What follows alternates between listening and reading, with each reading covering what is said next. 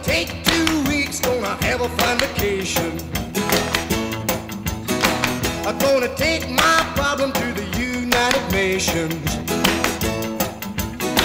Well, I called my congressman and he said, quote, I'd like to help you, son, but you're too young to vote. sometimes I wonder what I'm gonna do, but there ain't no cure for the summertime blues.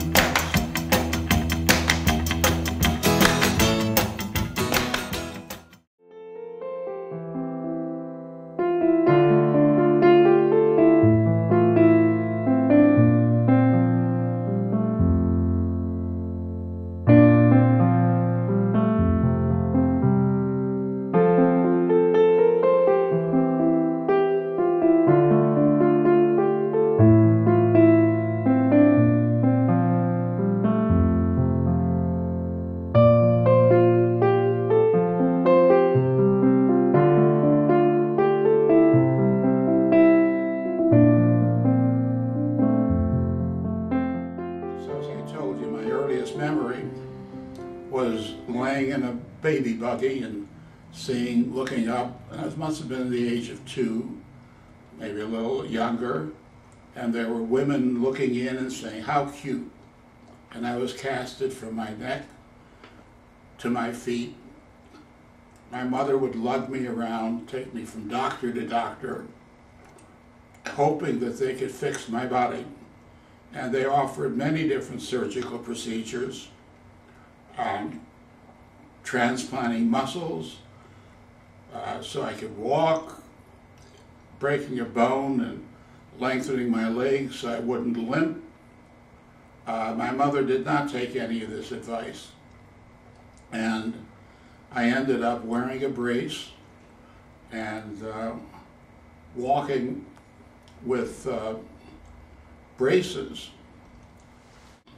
I was walking down the hall and my knee buckled. I fell over backwards and I hit my head. And I remember thinking that I had to be careful about that I have to make my living with my mind, that I couldn't compete physically for a living with other people. The Declaration of Independence included assertions, but they said that all men are created equal and that they're endowed with unalienable rights to life and liberty and the pursuit of happiness. America's founding fathers were advocates of one of the earliest vaccines, one which was developed to protect against smallpox. As smallpox ravaged our new nation, John Adams, George Washington, and Benjamin Franklin all had themselves inoculated and encouraged others to do so. Benjamin Franklin used his printing presses and newspapers to publicly promote immunization after he had delayed immunizing his son, Frankie.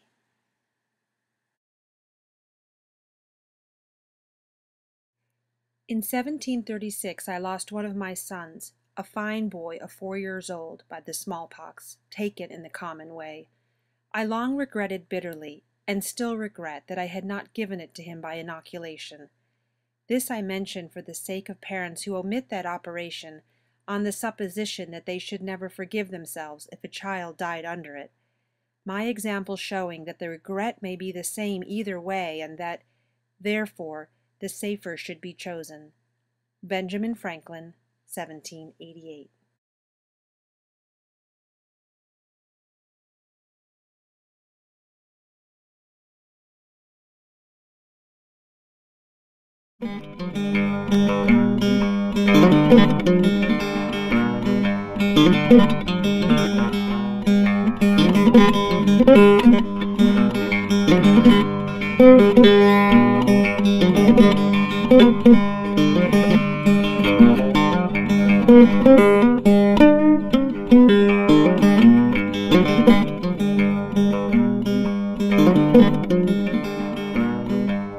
Thank you.